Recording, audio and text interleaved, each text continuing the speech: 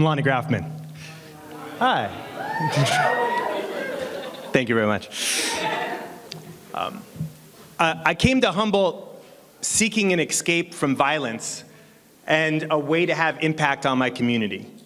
I didn't fit into society, and I wasn't really sure I wanted to. Still not sure, really.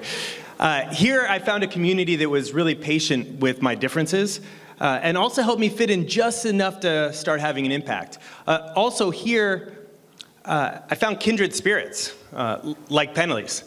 That was 2 decades ago. We were both young and a little bit out there. And for a brief moment, we were both roommates in Pneumonia Gulch, Sunnybray. Woo!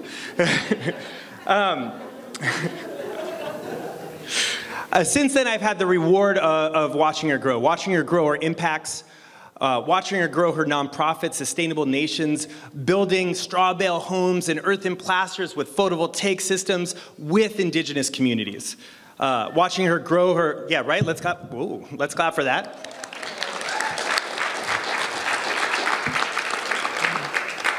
Watching her grow her beautiful family, her pedigree, right? Dr. PennElys Droz. Someday I'll get there. And also watching her grow into this new role as the director of the Indian Collective's Changemaker and Prize Fellowship, which I'm really excited for her to tell us about. In fact, before we get started, how many people, just clap or yell if you know PennElys personally? Yes. All right, how about if you're just meeting her for the first time? Nah. All right. And just for fun, how about everybody? Yeah. PennElys is our second speaker in a series of speakers and workshops that are part of a competition, a new business model competition here in Humboldt County. I'm really excited to tell you more about it after the talk. But for now, welcome back, all the way back to Humboldt from sunny Tucson, Arizona, Dr. PennElys Droz.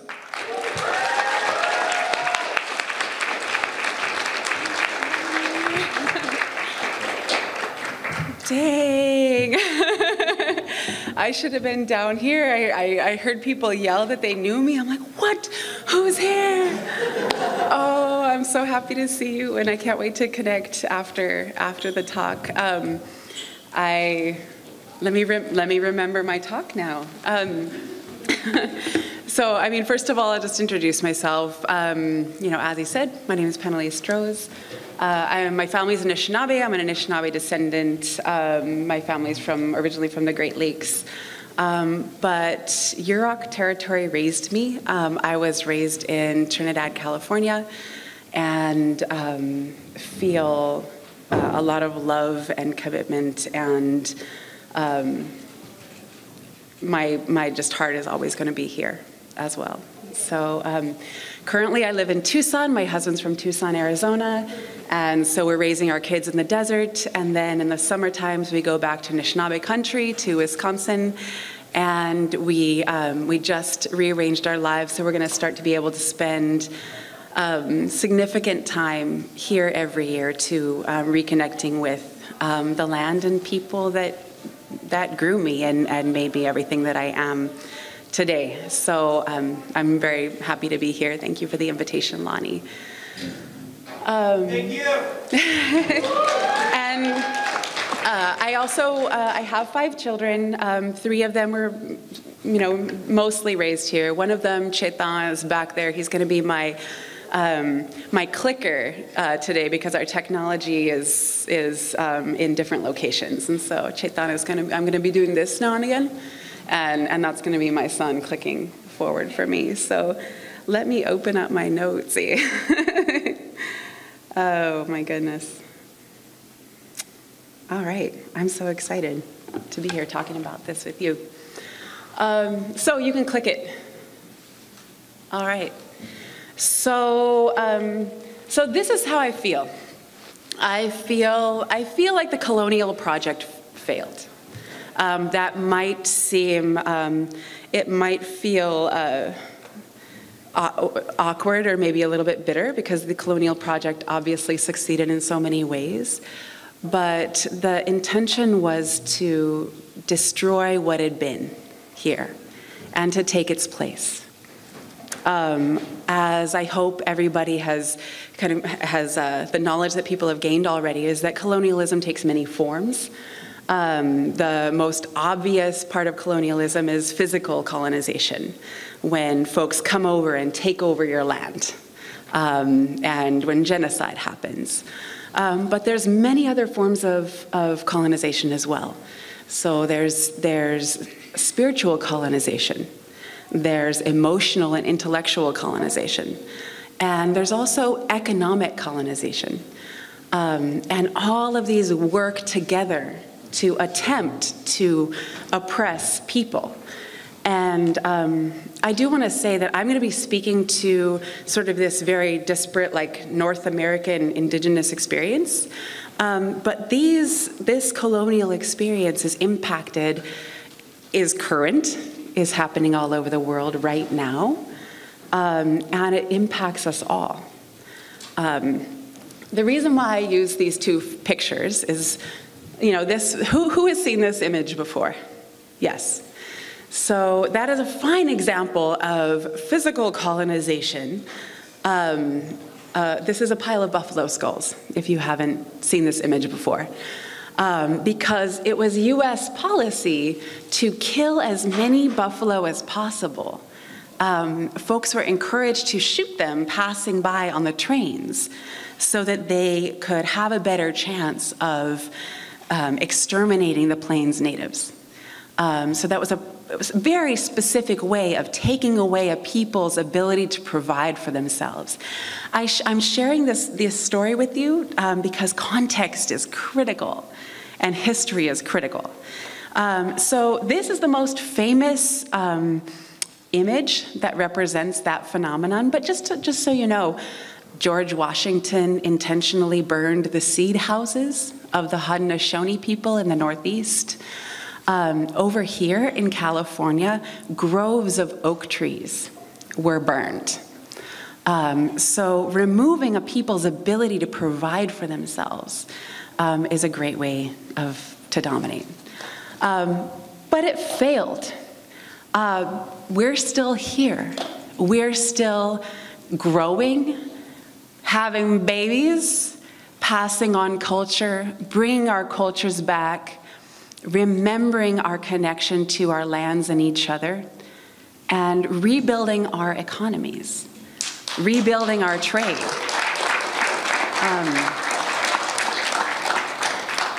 And it is unspeakably beautiful. Hey, I can't see him, so I'm glad he can see me. So, little awkward note situation going on.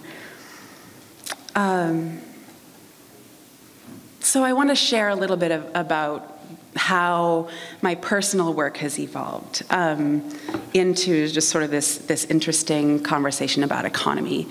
So all economy means is how a people provide for themselves, how you create what you need to live and thrive, how you trade it, how you distribute it. That's all an economy means. Economy and economics is not capitalism. It's not globalized exploitive capitalism.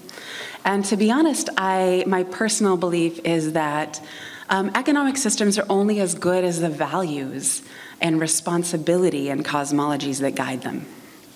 So you can take pure capitalism, you can take pure socialism, you could take pure communism, and you apply an exploitive, colonial, violent value set and cosmology to any of those economic systems, and then you have a violent economic system.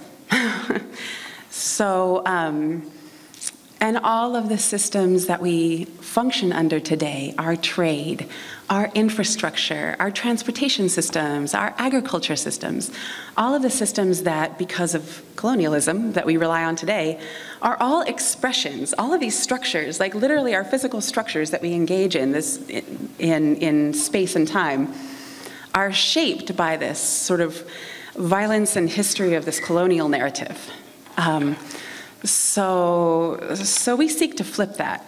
And it takes a form of re-envisioning economies outside of capitalism, but I don't want to lean on that excessively because of what I just told you. Really what it is a return of economic thinking and systems thinking to our original values.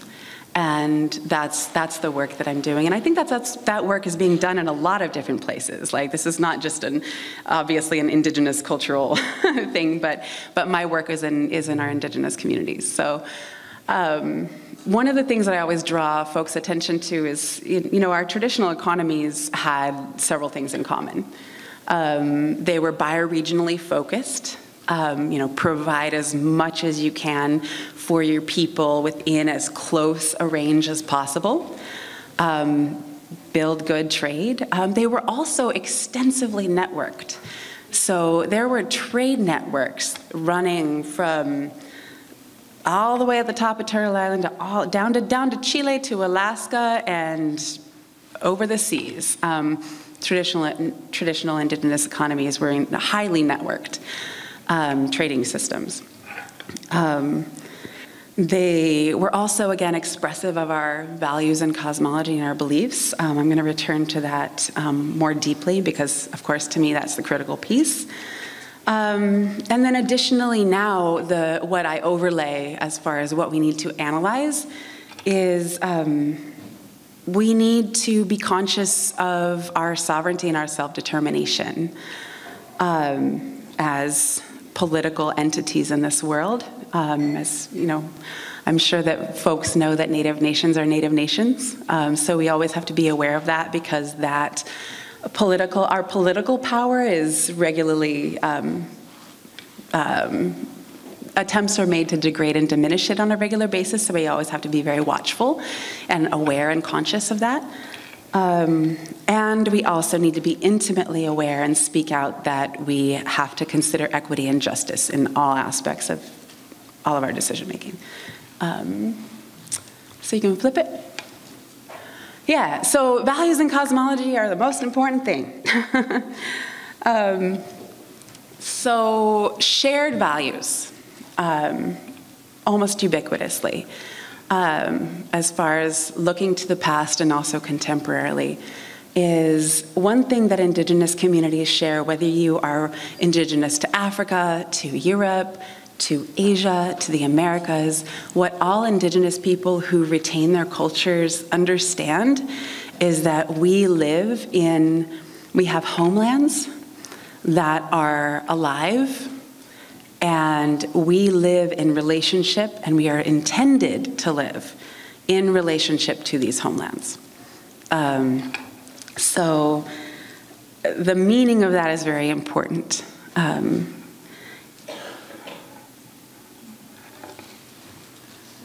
Because we have these homelands that we're intended to live in deep relationship to, we have a responsibility.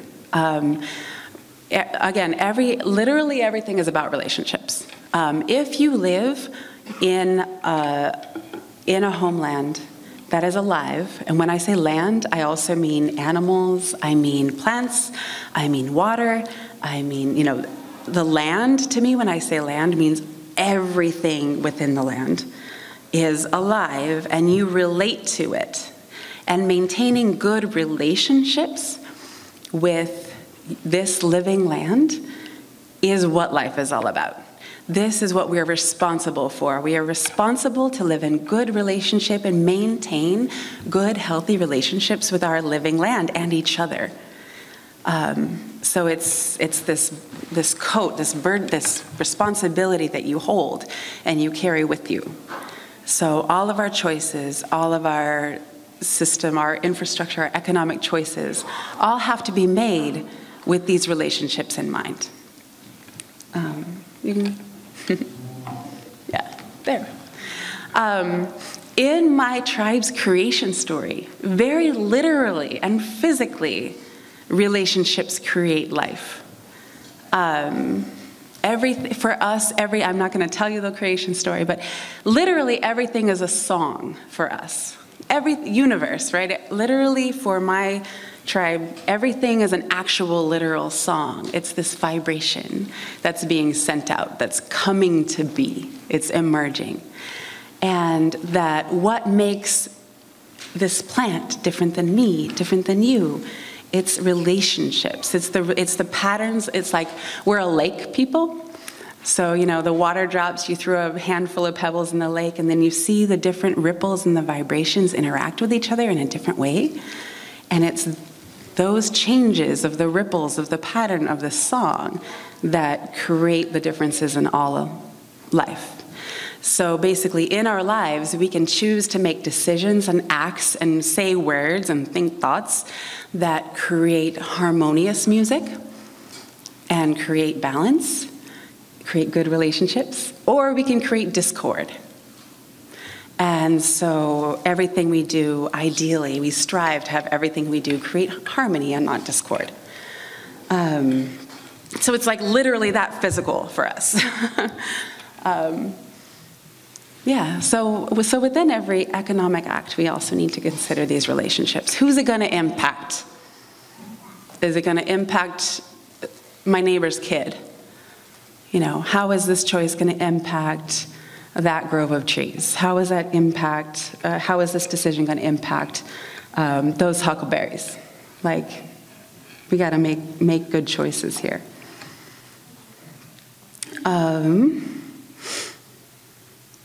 Okay. Yeah, so how to live in good relationship? How do you do that? That's kind of ethereal, and it depends on who you are. Everybody has different relationships that they are responsible to. Everybody has different lands and peoples and families and networks to live in good relationship to. So what are some, if I can think of how to tell people to have good relationships? Reciprocity. If you take, give back. There you go. If you take, give back to the land and each other. Be generous. Be generous with the land and each other. I got into a conversation with somebody that was convinced that greed and hoarding and taking was just human nature. You just are not going to be able. You need laws and prisons and police to stop humans from hoarding and being greedy and taking too much. And I really profoundly disagree. I feel like the cultures that encourage hoarding are actually the minority. I feel like the majority of diversity of cultures in the world have, we have teachings that flip that script. Within Anishinaabe traditional culture, for example, and I'm going to be leaning on sharing my traditional culture quite a lot because that's the only one that I can speak of, right? How you're seen, your status, in society, is how generous you are, how much you give, and if somebody takes too much, there's so many stories of what happened when humans got out of balance and took too much, and then chaos and challenges followed. And we're not the only ones that have those stories. So greed and hoarding are bad. I know, it's funny that you gotta say this, but in this world, can you believe it? Can you believe we actually have to say, it's like a bleeping revolutionary act that hoarding is bad? You can really have too much of something that it's a whole economic system out of whack. I mean, I am so relieved that this is finally becoming a public conversation because I'm not 40 yet, but I'm gonna be 40 soon, kinda, in November. I'm rocking I am 40 already, but to even saying that out loud, you'd be called all kinds of names and oh, you're anti, and being anti-capitalist was such a problem. And it's just amazing. So I love to see the conversation. Y'all are Y'all young people are pushing this dialogue where it needs to go. So thank you very much. In these times of climate change, so I put this picture up here because this is Nanabocho. For California indigenous folks, this is like coyote for us. Nanabocho is like the element of mistakes and change and challenge and issues and mischievousness, and just illustrates that fact that nothing is predictable in life. Like, you can't predict anything, and if you pretend you can control things, and then you're gonna cause some problems if you try to control things too much. You try to dam that big river and control that water flow, you're gonna create a lot of toxics, you're gonna create a lot of problems. You try to control a human being, you try to control a group of human beings and make everything predictable, you're gonna cause a lot of problems. So that's who this guy is for me. And so in this perpetual change that has the power to teach and expand and push and deepen us, we need to be adaptable and constantly be learning. So now we're in this unfortunate position where we're having to learn a lot of things, like very, very quickly because of climate change. We're gonna have to upend a lot of these violent structures. And when I say violent structures, yes, I'm thinking about our current economic system. Yes, I'm thinking about our current way we get around, which is based on this sort of violent fossil fuel culture. But I also apply these same principles to our lives. Our relationships to one another, like our family relationships, our intergender relationships. So, a lot of these things are based on the same phenomenon. So I speak about them all as one. We got to learn a lot real quick. And what is the ultimate source of knowledge? Our homelands. The land, meaning the land and the elements and the spirits. Yes, I said it. And the creator, yes, I said it. And there are things that are infinite. Inside you, there are things that are infinite. There is an infinite source of knowledge, and the ultimate source of knowledge, in my belief, is the land that can call us to those infinite places inside ourselves. And that is the real source of new knowledge. So for me, any kind of revisioning our economies has to begin with going out and, for me, praying, meditating on the land, making sure that I recognize what plants are growing where, how they're growing, how they're changing, that, anybody that harvests from the land knows this intimately, what I'm talking about. You witness and you watch and you relate. When you witness and you watch and you relate and you observe creatively with a living earth and all of her creatures, you're constantly learning new knowledge, and that is that new knowledge, that's what we need to revision our economic systems, especially as Indigenous people, in my belief. So, hey, thanks. You can change it, babe. All right, so when I was young, okay, I just checked my notes. Lonnie, what's my time? Beautiful, okay, cool. Any of these things I can talk about forever, so just,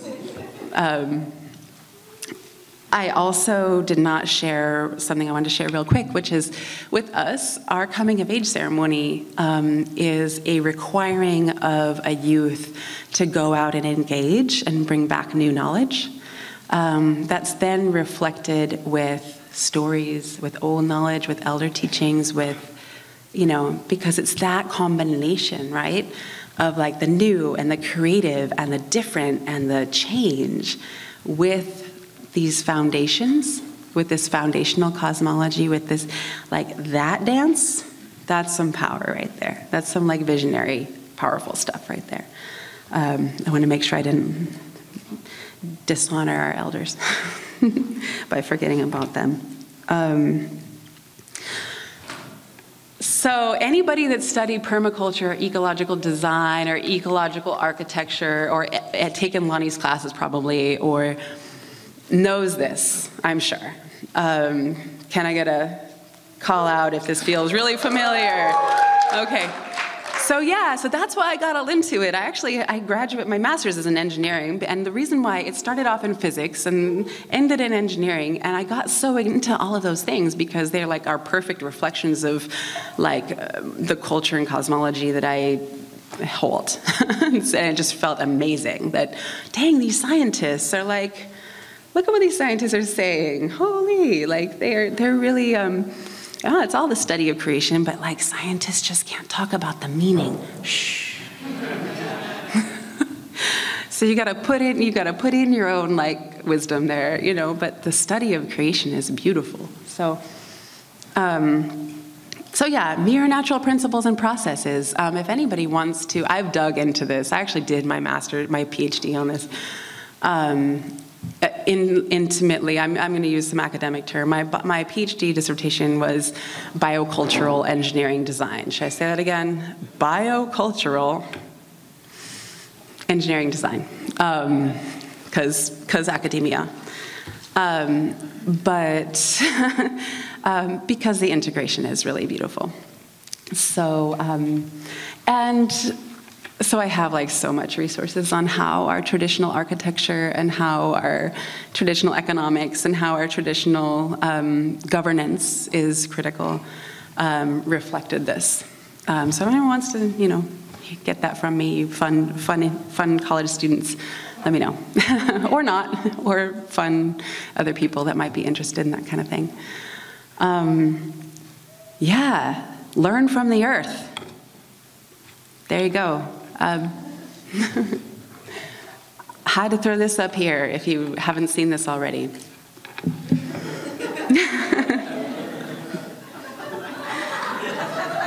For real. For real. Okay, you can click it, babe. Okay. So also, real critical value, cooperation and collaboration is always better than competition. I know that I'm speaking for a competition, but you know what I'm talking about though, don't you? It's true, read that. You watch the nature documentaries and then that talk about and the competition and the, you know, and have you ever noticed how the nature documentaries, which I adore, they always talk about conquering. Like, I've conquered the blah, blah, blah, blah. Like, these. Okay, but it's a cool show. So, like, we're so accustomed to the language and the thought processes of colonialism. It's wild. So I just, anyway. And also, this one, boundaries. Here's like an indigenous knowledge piece and value piece that when I actually was teaching at HSU, because I taught at HSU for 5 years, was always a challenge for so many people, that boundaries are critical for regenerative practices. Boundaries are critical for good family relationships. Boundaries are critical for building good relationships. Remember, the only important thing in our values system to remember is be a good relative. But if you come across folks that are challenged by the notion of boundaries, because boundaries have been used to oppress them, be empathetic, right? But I do always feel the need to explain how and what boundaries are healthy, and that we really need to think and analyze. You know, we're all impacted by boundaries that have been oppressive, because they've been tools of violence. But we need to really question what is our intent to pursue whatever we're pursuing, and what boundaries are appropriate and are critical to keeping good relationships with the earth and ourselves and our families and our relationships. Boundaries are important. Okay, babe. All right. So now we're getting out of the, these are like values as well, but more into just sort of the structure of of the values and the intentions and the philosophy that guides everything we do at Sustainable Nations and Indian. So self-determination, no decision can be made that diminishes our nationhood, rights, or political power, or degrades our land base. Critical. Okay. You can change it, Ben. Okay. Equity and justice. So the people impacted by systems of injustice must be the ones to lead the way to justice. Even if you don't agree with their techniques or the speed at which they're doing so, that doesn't matter. The people most impacted by systems of injustice have to be the ones to lead the way to justice, or else it's not going to be a complete justice. So we believe that very deeply. Community must be engaged and they need to be invested in whatever's going on, and they need to be invested in. So we're designing this amazing new culturally based community, and we're outreaching to people to build the knowledge and build the value set and build the visions that's going to create this new community. Well, if the moms of young children aren't able to come because there's not childcare, if the people that don't have cars can't make it because it's far away, or if it's it's the responsibility of leadership and the folks that are facilitating these things to make sure that folks that need to be there are there, and that whatever needs to be done, even if it takes another 6 months to get the project done, it's worth it. There needs to be systems of accountability in all aspects. Accountability, the community accountability to each other, accountability to the vision. There needs to be, in any project design or cool thing you're doing, there needs to be ways of mediating and problem solving and ultimately responsibility. Again, back to the most important thing is good relationships. So accountability is critical. And local decision making. So click. So how do we do this? So these are, I'm sharing you pictures of some of my favorite people and actions and cool stuff. So we can move on. What does this look like? Time check real quick. Great. So Chetan, I'm going to kind of blow through some of these because I actually really want to get to NDN. So what does this look like? You can apply these principles and practices to small and very, very large scale.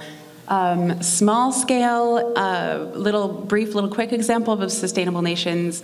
When Sustainable Nations rerouted and went to Tucson, it took us about 4 years to build enough solid and trusted and nurtured relationships to even begin practicing work there.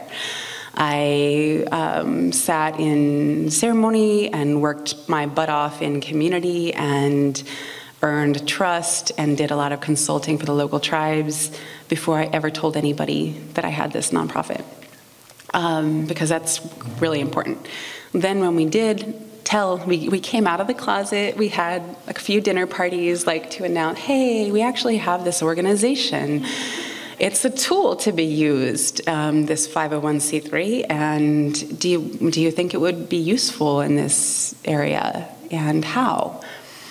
And folks were, housing, we want to learn and relearn and rebuild our Adobe housing, and water, rainwater. And so then we did a lot of cool stuff. And I'm going to skip through it. Click, click, babe. Click, click. Click, click. click, click, youth, click, click. Okay. Mid-scale.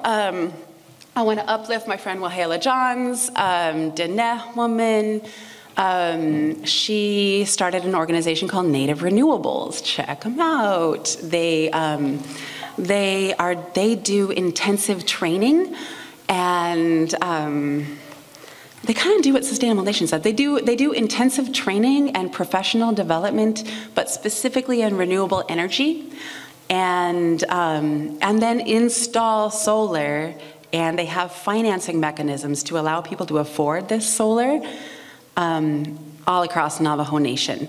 They're also not abandoning people with their solar systems, which was a mistake that was kind of made earlier in the first iteration of these attempts at community solar in these far-flung, super rural locations. Like, we install the solar, we teach folks how to use them, but then like 10 years later and the batteries need replacing and nobody can afford that. So what do you do? So their entire program is designed to meet those needs, respond to their needs. They're doing it brilliantly and at scale for Navajo. It's beautiful. Click. Okay. A little bit larger scale. And there's, let me just say, I'm only able to share a few examples with you. There's so many. When we started in 2004 doing training and project development and built to consulting, and we felt like we were the only ones. And this is happening all over the place now, and it's so wonderful. This is Winona's place, Winona LaDuke. Who knows who Winona LaDuke is? Yay! So she's Anishinaabe as well, from White Earth. Their organization, they have a billion things going on, but they have a hemp farm. Check them out. The Anishinaabe Indigenous Hemp Conference just happened there. And they have an Anishinaabe marketplace where folks from the community trade. They also are building solar thermal panels right now. It's a technique that not everybody knows about, but solar heating. This is Minnesota, it's cold. So they actually opened up a manufacturing facility recently building solar thermal panels. It's called 8th Fire Solar. Little plug, look them up. Okay, you can click it, babe. Larger scale, Blue Lake Rancheria is rocking it. They're inspiring people all over the world. I know that there's other cool work happening here in Humboldt and Trinity counties that I don't know enough about to speak to.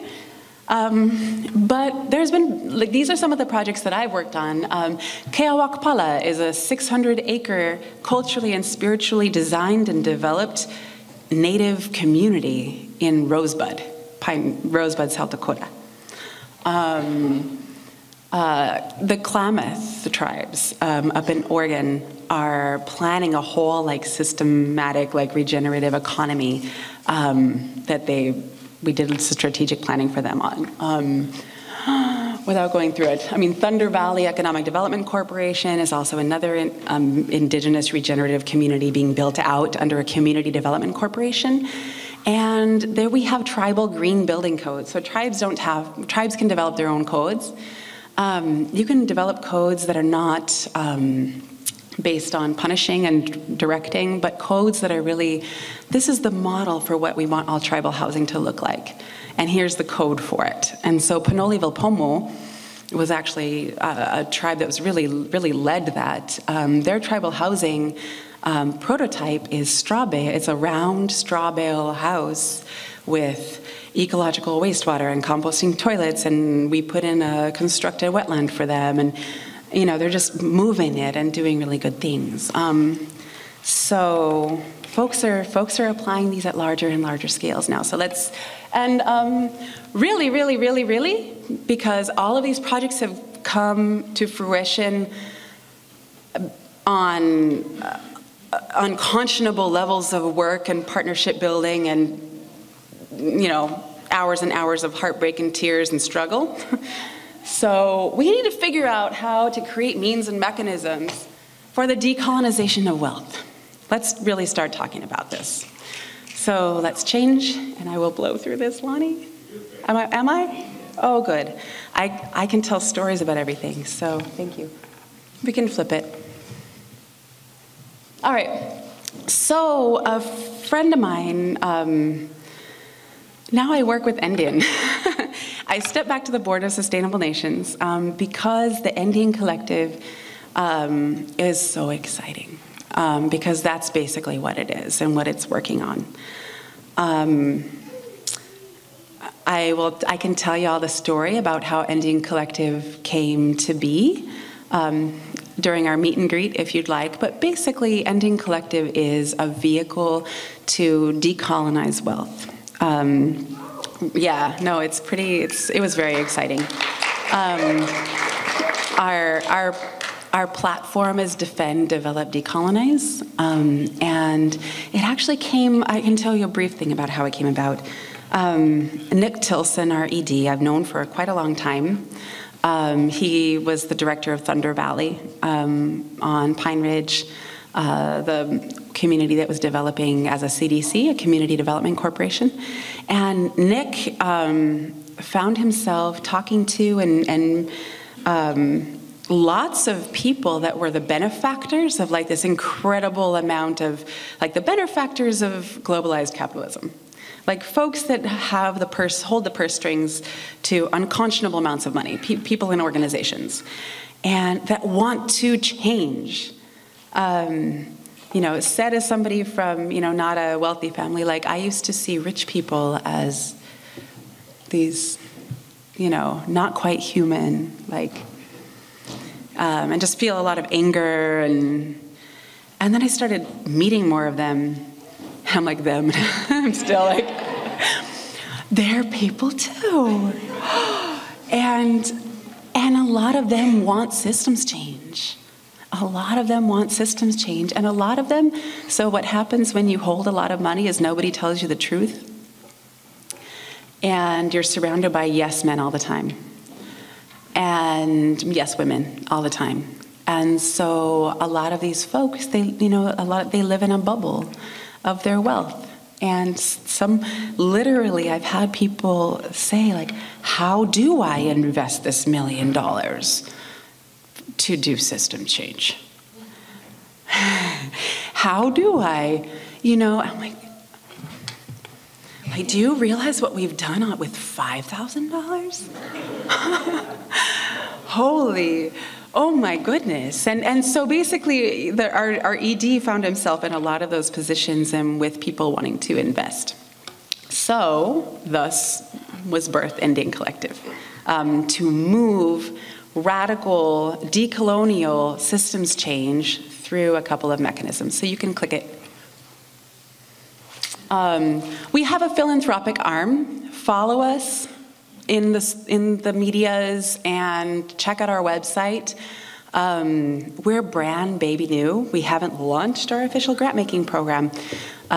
We have been moving grant money already, even though we're not official. I would love to share our future grant making program because it's going to be like nothing that's happened before. It's going to be geared towards actual sustainability. We also are launching a fund and a development program. So this fund is designed to invest significant amounts of resource into Indigenous, decolonial, regenerative businesses, organizations, nations, projects, development work, infrastructure change. Yeah. Blended capital. So what blended capital means is that we aren't just investing. We're investors, and we actually, and we can be business partners even, but we also will help find grants, help find other loans, help facilitate and network with any state relationships or federal relationships. We'll work with your vision and help put together funding packages, because that's what really moves these big projects, particularly in Endian country. and also, help connect people with legal resources and all of the critical things in all of these topics. So we can click it. So we're guided by resilient and regenerative financing principles. Hit me up or go to our website. We have our Indigenous economic principles that are the philosophy of what we fund and how we fund that I'd love to share with you. I was like, I'm going to print them off and give them, well, in the office, they were like, print them off and give them to everybody. And I was like, oh God, yeah. No.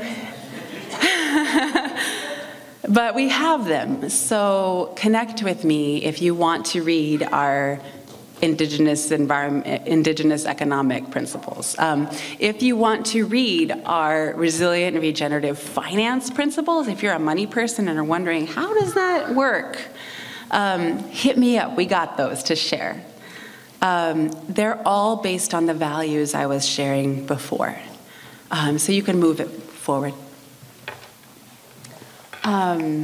We are, really quick, we are currently building a toolkit for folks and for tribes and tribal communities in some of the deeper layers of how to pull these things off and what it's about. We just made our first loan. Just as an example, and we're actually, if y'all know of like a really amazing Native Indigenous business idea, project that needs support, like talk to me. I'd love to share where we're at in our process of launch. But we just invested in a large scale renewable energy project, set up like a B Corp, a benefits corporation. We just gave them like a 6-figure loan. We also have an ownership stake in the company. We basically have, we are solid partners and technical development and technical assistance connections. So start to finish partnerships. This partnership started with deep connection, a lot of prayers together, a lot of deep relation building work, and that is what's enabling, that's what we believe enables success, because we've seen it in the past. So I can't wait to share more about it. I'm so enlivened to be part of this organization. You can flip it, babe. Flip it again. Our new office is a model. It's fun. So this is what it's about. This is my little baby Wasea. This is what it's about for us. Decolonize the land, the wealth, reconnect the land, rebuild our economies. Let's do this. So, yeah, I'm done.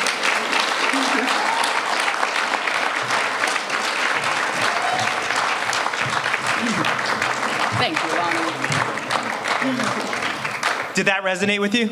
Yeah. All right. Thank you.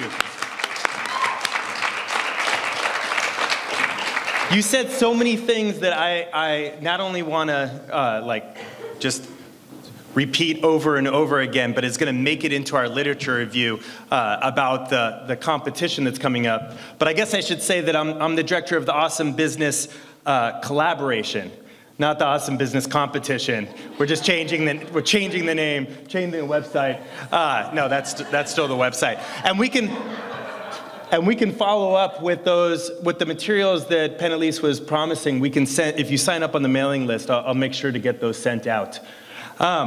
So a couple quick things on the competition, and then PennElys is going to be over here for a meet and greet, and then we'll have Kevin. Kevin, can you stand up? Where are you, in this room? Okay, you can talk to Kevin. Hi, Kevin. We're clapping for you. You can go talk to him about the competition.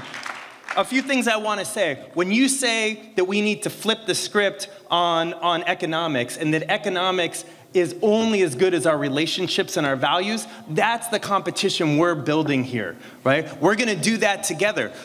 One of the reasons that the competition is still really vague is that we're collecting feedback from you so that we can build it together. And then we have our next presentation at the end of April. And then in May, we're gonna start workshops together. And then the competition itself won't start until fall. And so August, September, we'll be working together to build up each other's companies. And then at the end, in November, we'll have 10 companies, hopefully all winning money. Right? The top prize is gonna be at least $3,000. We hope to give out like $20,000 in prizes. We don't have any of that money yet, so if you have that money, you can give it to me. I'll be over there. In order to do that, please spread the word. Our next talk is going to be April 28th. We'll send it out on the mailing list. I want to give a special thing to our sponsors, HSU, BlueTechValley, and the Small Business Development Center. Thank you.